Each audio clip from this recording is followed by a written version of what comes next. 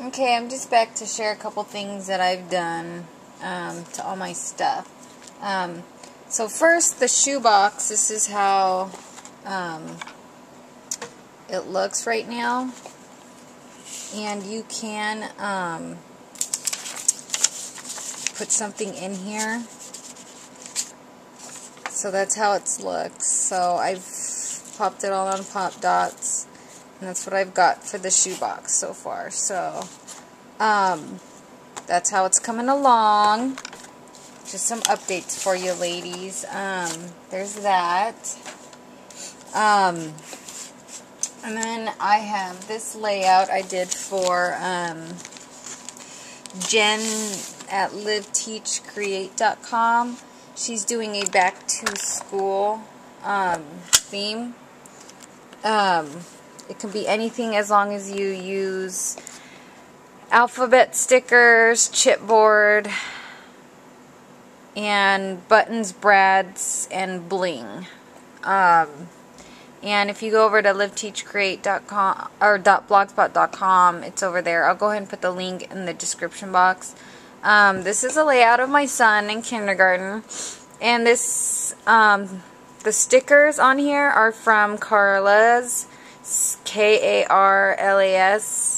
001. Thank you, Karla. I appreciate it and I love it. So does my kids. So I went and did this after I did the book, because I was going to use the book as the project, but I ended up using this. So I used everything. I used the letters, I used the bling, which is in here, and then the brads, and the stars are brads too. The chipboard I used were buttons, chipboard buttons, so that kind of, you know, doubled the chipboard and the button theme.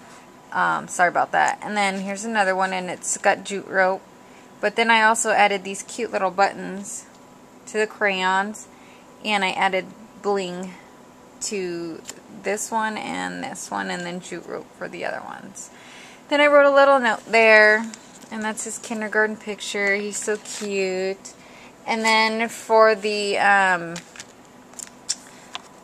album that I'm still working on, I gotta print up the other pictures. That's why I put like a 2.5, 3-inch binder ring so I can add more.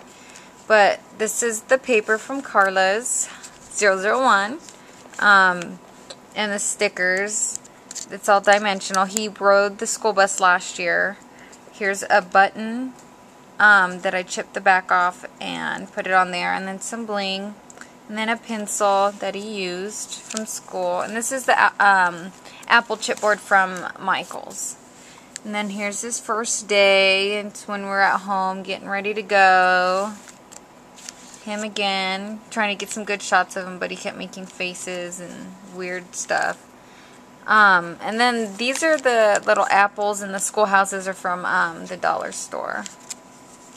Here's him in his backpack. Got bling and buttons and brads. On this side, it's him in his lunchbox. His Star Wars. Gotta have Star Wars, right? Here's the schoolhouse. We're still at home, about to leave.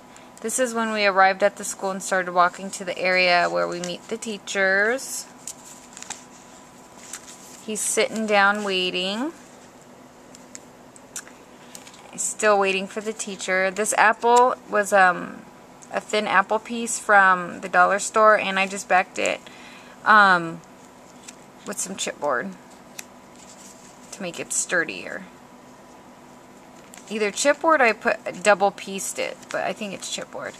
And then here's him again waiting. He raised his hand because he wanted to ask a question. And then this is him crying. He started to cry because we started to walk away, and he started crying. And here's him wiping his tears away.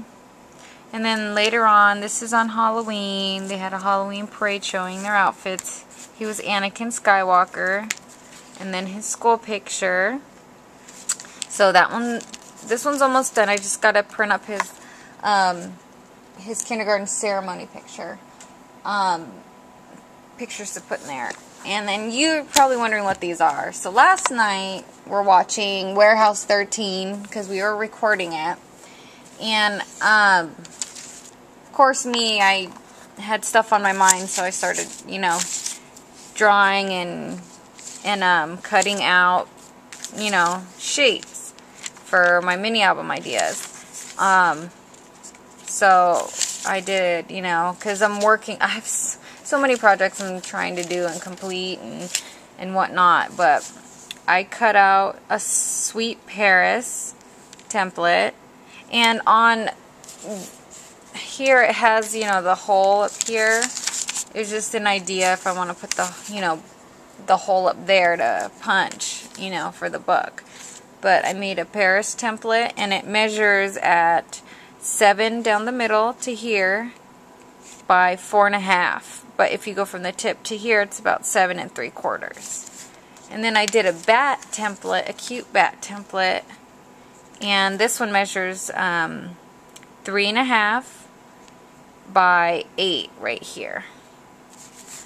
And then I did a witch's hat, and it measures at 6 by 5 right there.